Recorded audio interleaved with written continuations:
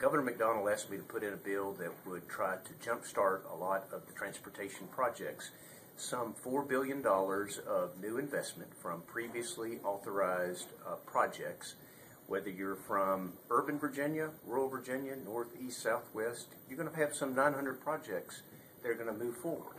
And what we have found is that we are getting the absolute best construction prices today versus what we have seen in the last 10 years. So accelerating those projects, getting people back to work today in the construction business and making investments in transportation is what Governor McDonnell's bill is all about. So I hope that you'll find broad-based support from both Republicans and Democrats in our efforts to move this bill forward.